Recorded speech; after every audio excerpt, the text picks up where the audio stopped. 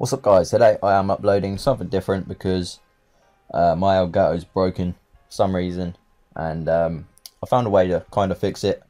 Today's not going to be a absolute fix, it's just going to be an alternative route, kind of a way to sort things out. So as you can see on the screen, this is the issue I'm getting. It's detecting signal and then it's just saying this instead of giving me the option to plug my HDMI's in. Even when I do, nothing even comes up. All my settings are right, it's all connected properly, but there's obviously something wrong with the drivers or something. But today I'm going to show you a way around it. I've tried loads of different methods, loads of troubleshooting, and it hasn't worked yet. So I will leave a link down below to some other videos if this one doesn't work for you. But it should definitely work as long as you've got a 64-bit computer like I do. But if you don't, then you just basically have to do the opposite of what I'm doing. So you go to their website, and I'll leave that in the link as well. It's a secure website, so you don't have to worry about that. And you click on this thing if you got the HD60, and then it says 32-bit system here. Now I've got a 64-bit system, but I took the risk and I downloaded this version right here. So this thing uses different drivers, different software to the other thing, obviously, because it's a 64-bit and this is a 32-bit. And as you can see, it's got a little 32 next to its name. Just warning you that this is completely different to the one you're using, but the software itself is the same. So this is what's happening with the 64-bit, and then you click onto the 32-bit here, and then you have to wait for it to load up. Right, here we go. So it's doing the exact same thing.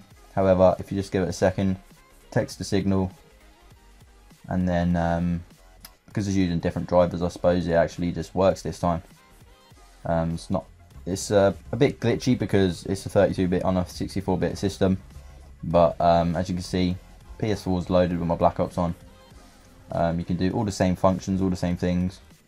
I don't know if it's just because my laptop's not the best that it's a bit glitchy for me, but yeah, it works perfectly fine. I'll show you a demonstration in a little while of gameplay that I've recorded with the 32-bit system. The settings are all the same as what I had last time. I'm just recording in 720p, so it's not too heavy on my PC. And yeah, it's because I'm using a screen recorder, you can't actually tell how good it's working, but on screen it's working fine, and when I'm not recording it comes up fine. As you can see, the settings are exactly the same as what I had in the 64-bit system. The settings, for some reason, like, they know each other, they're connected in some way, but the drivers are probably different because it's actually working on this version. So I reckon I'm going to have to load up the video of me playing a bit of COD. I'll probably upload this video as well. Did do a commentary over it, but this will probably be uploaded another time. This is just the raw gameplay file, me playing a bit of gun game, and as you can see, it's perfect quality. But I've stretched the screen because I've been editing this video, so it's not going to be in like this full screen mode you'll be used to. On your laptop it will come up normally for you guys, but yeah, as you can see, it records quality perfectly fine.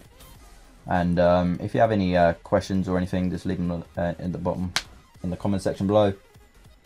Don't know what else to say really. This is the only fix I've found for mine. It's the only alternative route I've found to be able to actually record.